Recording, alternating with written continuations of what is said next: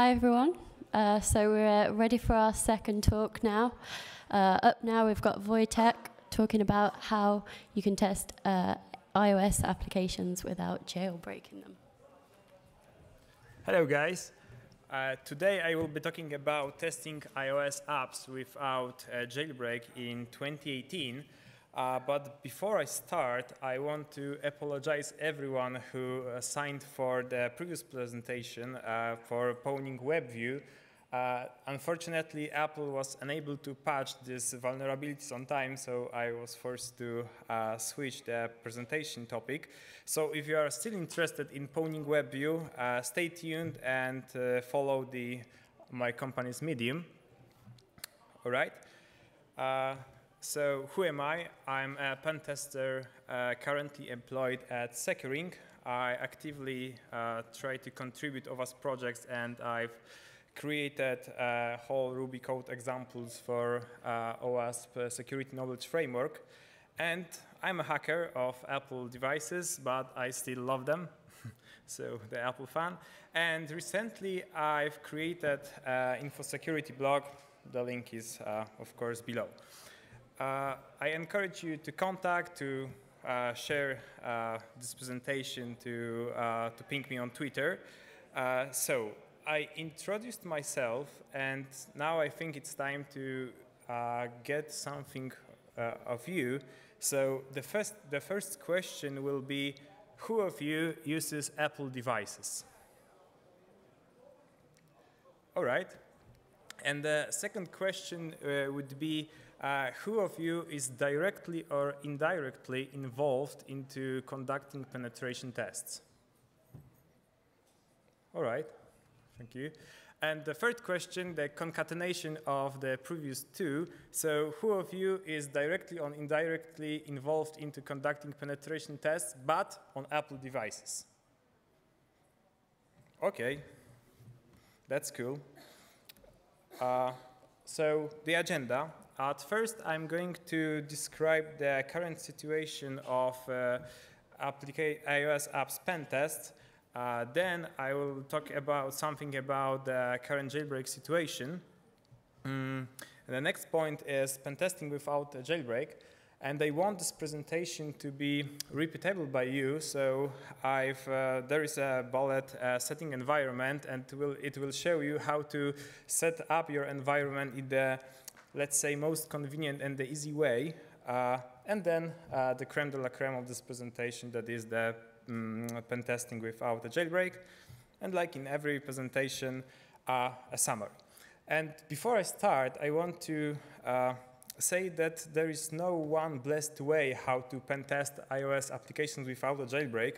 So if you have a better solution on how to do this, please contact me. Let's spread the knowledge, yeah?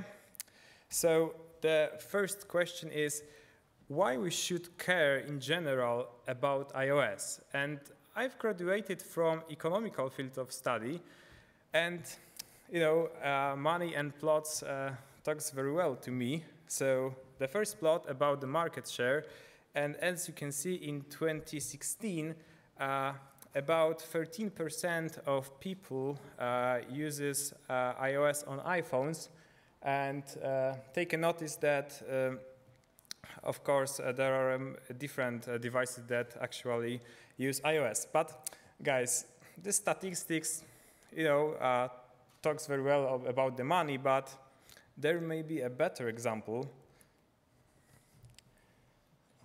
that talks to me very well. Yeah, so maybe this boring starts, these stats are better. So, all right. But do we really need checking iOS app security? Because we hear from every place that Apple provides the most secure mobile system in the world, and we have even heard about 2 years ago about the battle between FBI and between the Apple and FBI when FBI acquired the terrorist iPhone, and Apple refused to decrypt this device because Apple claimed that they used random encryption key on every device and they don't store it, yeah? So iOS may be the most secure mobile system in the world, but iOS is not only made by Apple, and you have applications on your iPhones or iPads, and the developers that make applications for App Store maybe not as qualified to and know about security. So I've selected 3 problems that may be interesting from security point of view. And the first problem, or who of you recognizes this logo? Okay, for those who don't recognize this logo, this is Apache Cordova, previously known as PhoneGap, and this is a framework that allows developers to create multi-platform applications using only web technologies like HTML, JS, and CSS. And here comes the question: how the application that is coded only using the web languages, let's say, can interact, or how can it get your mobile system resources like accelerometer, camera, network, contacts, and so on, yeah? So there is a bridge that is called JavaScript to Objective-C bridge, and you invoke a method in JavaScript, and it communicates with natively written code on your device, so the interaction between your mobile resources is possible. But come on, we are from the security, yeah? And when we hear that a JavaScript function may interact with your mobile system, let's say internals, a little bulb should turn on in our minds, because let's imagine the situation when attacker can control, for example, the JS file that is loaded from the server, and it can, for example, leak all of our contacts or photos and everything that Cordova application has access to, yeah? So that's pretty dangerous. The second problem is app transport security, and this is a mechanism that was introduced by Apple in iOS 9, and the point of implementing such mechanism was to provide and take care about the network communication between your applications and the server. It takes care, for example, of the TLS, whether the connection is even secure. It takes care about the cipher suits, etc. And everyone who has an experience in development knows that for very different reasons, endpoints may have problems with implementing, for example, the newest TLS, yeah? So the poorly configured app transport security may lead even to the man-in-the-middle attacks on your applications. And let's show the Afternity's research and quote them that among the top 200 iOS apps that we analyzed, 166, that is 83%, bypass at least some ATS requirements by setting NSR or arbitrary loads attributed true in the info.list files, yeah? So as you can see, a huge amount of application that, because of very different reasons, was misconfigured in ATS, led to, for example, to man-in-the-middle attacks, yeah? And the third problem, the last problem that I selected for you, is zipper down, and it's a vulnerability that was discovered, let's say it was discovered in half of the May of this year, and the point of this vulnerability is to create a zip file that has a file that is a full path, yeah? So when you unpack the zip, you then decompress the zip file, it can overwrite any file that is included in your application container, yeah? And we have heard about this a long time ago, that actually I haven't been on this word in this time, but on Frag, you can see a vulnerability found by Inhuman in September 1991, and over here, the quote, you could work from there doing // and so on. So this vulnerability is pretty old, and it's the cool situation, the funny situation when old vulnerabilities come back, yeah?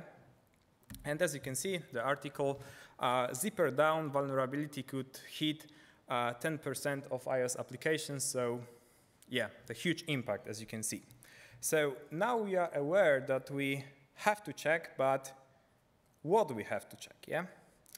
And here comes the OWASP mobile ISVS. That is a standard that makes the penetration test and the secure development easier because it's, let's say, a guide, yeah, of security. And now let's change the atmosphere to the poker game, and we have the two stages. The static analysis, when we only have the cards, we don't look at our opponents, we have just the cards. And this is the same situation is in the penetration test. When we have our application, we don't install it on the device, we just decompress the API file because it's basically a zip file, and we investigate what it has, and etc.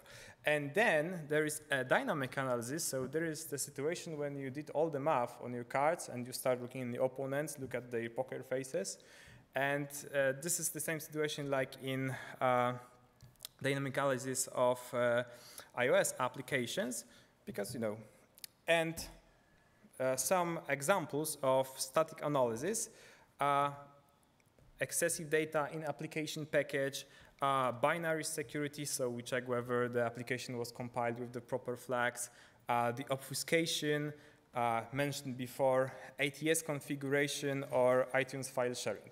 And these are only examples, of course, what we have to check. It's not a full list of static analysis, yeah? And the dynamic analysis, so the file saved by the application, data in the keychain, yeah, vulnerable URL handlers, so let's say the only blessed by Apple way how to do inter-process communication, the application logs, and you may say, come on, application logs, you need to have physical access to your device, and what's the risk with this? But as you can see, for example, this is a Starbucks example, and even Independent wrote about this because Starbucks was storing sensitive user information right into the logs, yeah? So the caching, certificate pinning, confidential information in snapshots, and you may say again, come on, snapshot, but for banking applications that may contain sensitive data on your screen, it's really important, yeah? So the testing iOS apps without jailbreak, but do you know, guys, what the jailbreak is? Raise a hand, who knows? All right, so the simple definition, the jailbreak is like rooting on Android, so you make your device more powerful, you can interact with, for example, kernel, you can install the unsigned applications, yeah? So that is the jailbreak. And what do we need a jailbreak for? So usually for dynamic analysis, and yeah, there may be people who will claim that, yeah, but there are cases that we don't need the jailbreak for, and I will agree with this because, for example, keyboard caching, yeah? With the jailbreak, you just run your script and look what was cached, but without the jailbreak, you must clear your keyboard cache, open the vulnerable application, input some sensitive data, turn off the application, turn on other application, and start typing and look whether it was cached or not, yeah? But you could not cover without the jailbreak the full things that are mentioned in mobile ISVS, yeah? And the second thing is for static analysis when we don't have the application package, and this is a huge problem because Apple uses their own DRM system called Apple Fair Play, and they encrypt every application package with your device key, so you are unable to unpack the application and see the application without the jailbreak, yeah? All right, and here is the messy table of the jailbreak history, and look at these ranges between the jailbreaks. They are pretty huge. The devices that are covered are not so big that there are a lot of there are a limited list of devices. And look at the firmware, because this is, for example, jailbreak for iOS 8, and a lot of applications nowadays needs to be run at least at iOS 10.3. And the update, recently it gets better, and unfortunately this slide is outdated because a few hours ago there was a guy who completed the jailbreak up to iOS 11.3, but this situation may not happen in the future, and we need to wait a lot of time for the jailbreak, and it could have been even better, but yeah, there are sometimes guys who claim that have a working jailbreak, but they don't publicly disclose it, so we still don't have it, yeah? So guys, I have been talking for about 18 minutes about the problems with jailbreak, and I'm a security guy, yeah? And why can't just I create the jailbreak for myself, yeah? Here comes the question. And as I said before, the money example talks to me very well. So here is an example, the poster from Zerodium, that is a company that actually buys unpublicly disclosed exploits. And for iOS 9, they offered over $1 million for working remote jailbreak. Yeah, so that may be a reason why the security guys can't just do the jailbreak for ourselves. So now we are aware that we have to jailbreak our devices. So let's start. And then it happens that it's not so easy, and we have to take part in the lottery, some kind of lottery. And I will show you how it usually works. So, the first example. Fail. The jailbreak was on our iOS version, but for 32-bit devices, yeah? So we, for example, have an iPhone 8, and the jailbreak was mentioned to be installed on iOS 5, on iPhone 5, sorry. And again,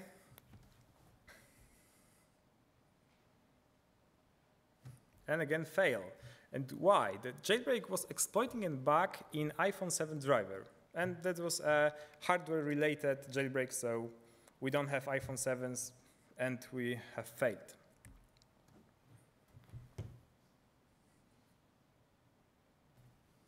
Again, the jailbreak was from iOS X.3.0, but we have only iOS X.2.9, yeah? So it starts to be boring, yeah? We are frustrated, we are irritated because the client doesn't pay for our troubles in jailbreaking, yeah? The client pays us to have the pen test successfully conducted, yeah? He doesn't care about the problems that we have with jailbreaking, yeah? So we are frustrated, again.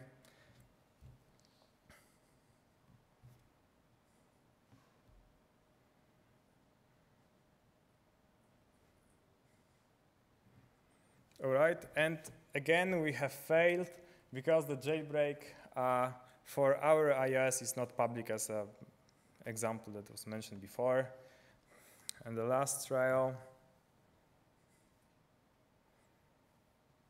again failed, yeah? Why? Again, because the jailbreak was up to iOS E.1.0, but we have only iOS E.1.2. And there is, of course, the situation when we have won. But guys, have we actually won?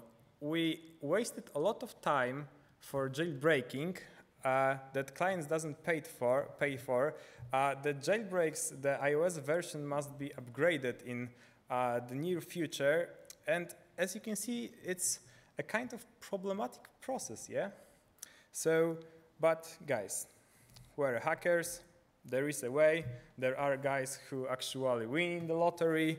And this presentation is about a way how to deal with this problem. So, who of you, before I start, knows what the dynamic library, what the dilib is? All right, so I described it in detail. So, dilib is an abbreviation of dynamic library, and it's the same concept like on Microsoft Windows, the DLL files or SO files on Linux, yeah? And before we start reading the points, how it works in general. So you have the application, the downloaded application or delivered by client, and the application uses its own binaries, yeah? So you just inject your custom dynamic library into the application, install it into device, and because this is a dynamic library that is loaded into the application, it has an access to all the things that application does, yeah, and to the all process memory. So you then communicate with this dynamic library, and you can conduct the successful penetration test. In our example, we will use the Frida dynamic library. So I will show you how it works in details. The 0 with asterisk point, downloading application package, and this point has an asterisk because when we do penetration test, client usually delivers the API file and we have the application package, so we don't have to care about this. But if you, for example, do bug bounty, you need to have download it for yourself from App Store, yeah?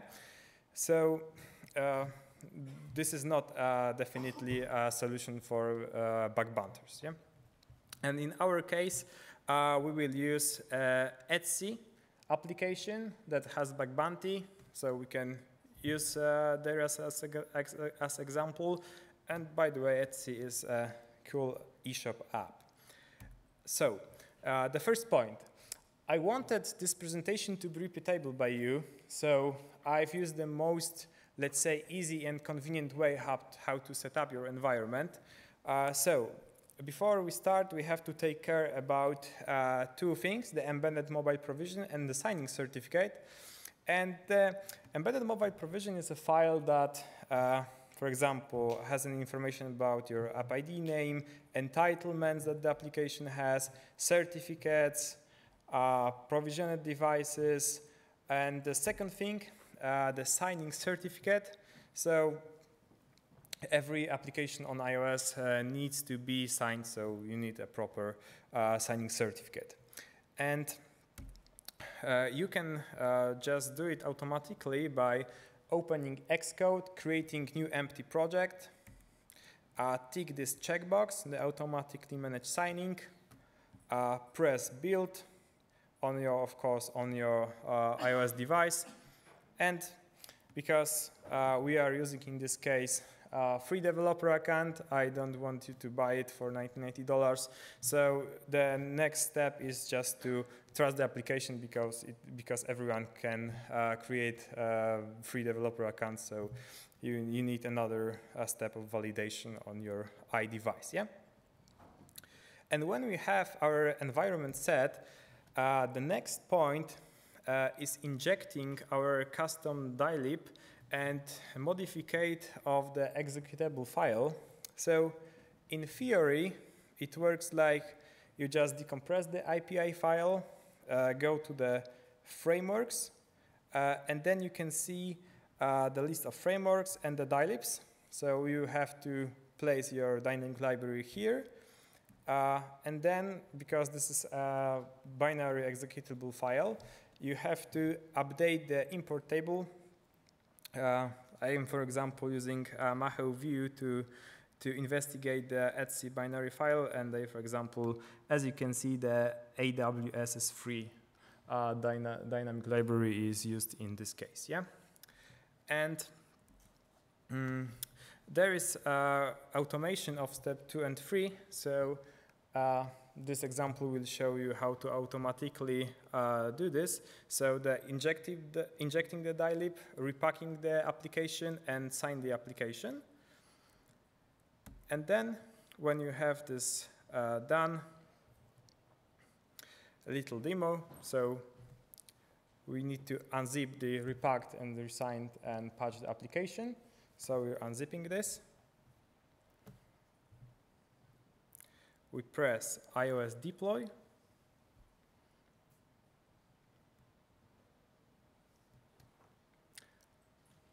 After this presentation, I will show you, I will give you a link to the full write-up, so you don't have to record this over. All right, and we have to wait. As you can see, the Etsy application was installed on our iOS device, and we now need to have for low-level debugger to be attached into the process. So wait a second.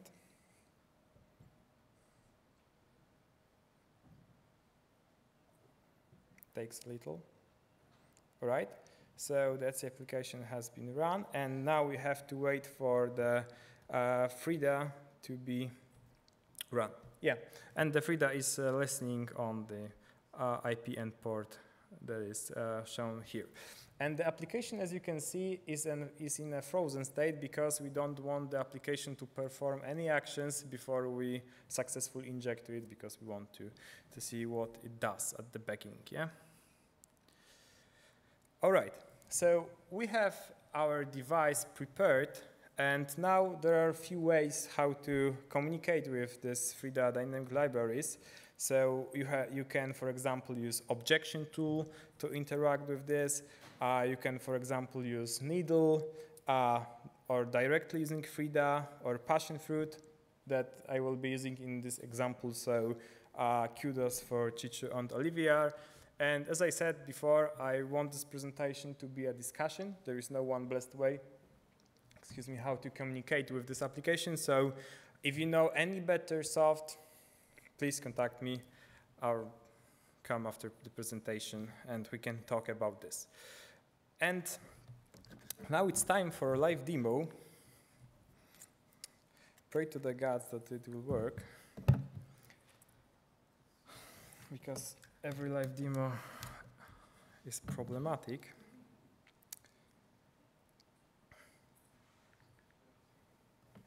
So now I turn on the QuickTime player.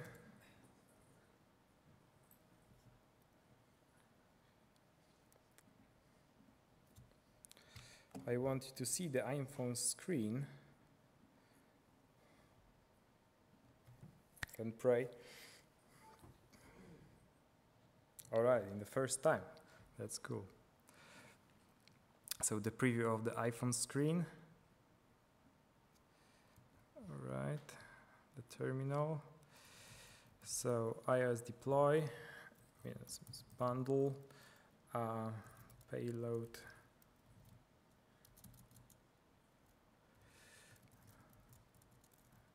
Etsy app. And we want this to be run in debug modes.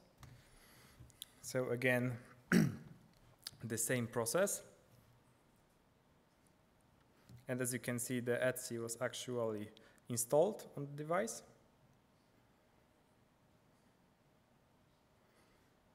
A second, don't look at this Python errors. All right, and the application is now in the frozen state. So we will be using the passion fruit. There is a Node.js application, and it can be installed using npm. So let's start. Let's copy this URL. Open, for example, Safari.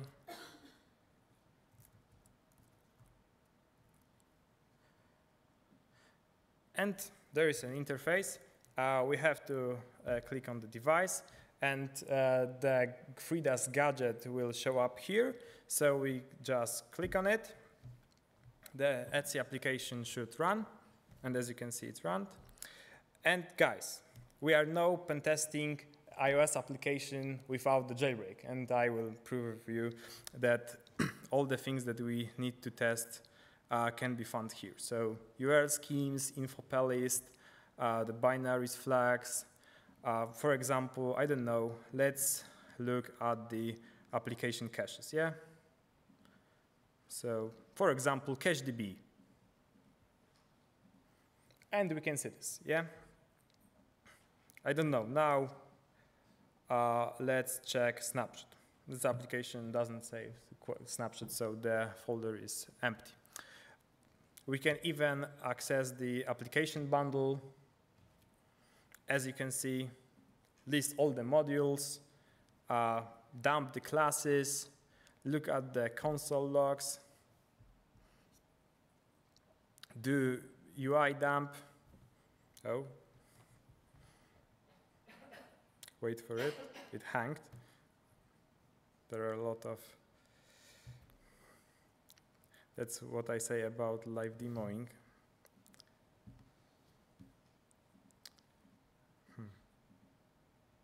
Oh, come on.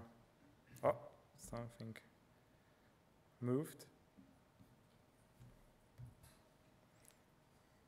Oh, all right. So the full UI dump, the storage, so you can investigate the WebKit cookies without the jailbreak, guys, the user defaults, and now the most secured on every Apple device, the secure container named keychain. We focus on this, press, and it crashed. Because as I said before, there are no one blessed way how to do this. Sometimes passion fruit crashes on keychain, but we are pentesters. We have to handle it somehow, and you can just use another soft, yeah? So, come on, PowerPoint. All right, so we have to access the keychain, sometimes it crashes, and we can, for example, use objection tool to dump the keychain to the file, and we will see all the stuff, yeah? The data is here, all the attributes, everything that you need. So guys, we have successfully prepared our device to conduct the application pentest without the jailbreak. So let's sum it up. So the first point, jailbreak, as you can see, needs a lot of effort from us. You remember the lottery examples. So we had to find a way how to deal with this problem. So dial-up injection makes it possible to perform pentest of iOS applications. But as you know, every method had causes problems, little problems. So the first problem is with SSL pinning, because in the typical situation when we have jailed or unjailbroken device, all we need to do let's say in the huge amount of cases, because I'm of course aware of OpenSSL certificate pinning, but in the most cases, all we need to do to deal with the certificate pinning is to just install the SSL kill switch tweak, turn the certificate pinning off, and that was all. In this method, we of course don't have jailbroken device, so we can just install SSL kill switch, and we have to deal with FreeDA scripts that are not usually work, and we have to spend more time in, for example, turning the SSL pinning off, yeah? And the second problem listed here is how to get the application package, and there is the problem with the Apple Fair Play system that I described to you before, because every application is encrypted with your device key, so without the jailbreak you can just get the application. So, but it's not a problem for penetration testers, but for bug bounty program attendees, yeah? So I want this presentation to be repeatable by you, so you can try it at home. I'll give you time to do a photo of this QR code.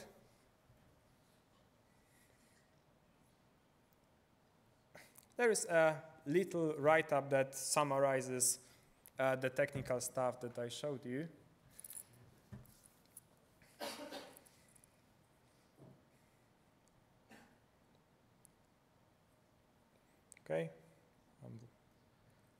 Is there anyone who still takes photo?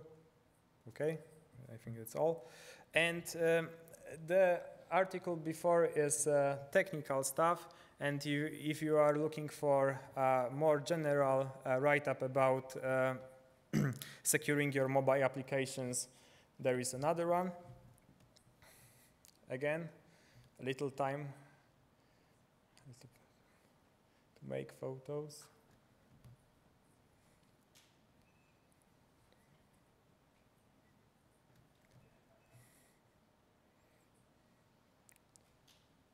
All right, so the closing question, how guys do you deal with this problem? Contact me, Wojciech Reguła. Thank you.